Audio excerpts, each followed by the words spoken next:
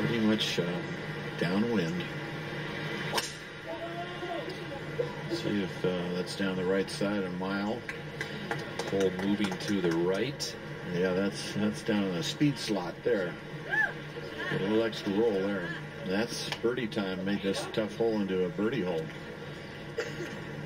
Take another look at that solid swing. Yeah, it's a different swing. Strong grip. It takes it back, and then he sets the wrist coming down. Watch, real low, going back, a lot of extension. Look at that left arm, how straight it is.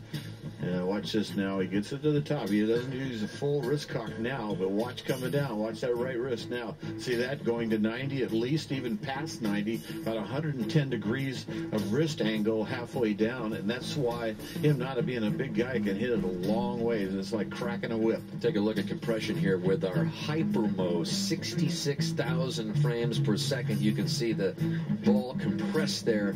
Look perfectly off of Sergio's club face. Look at how low he keeps the club after he hits it. There's not one guy on the tour keeps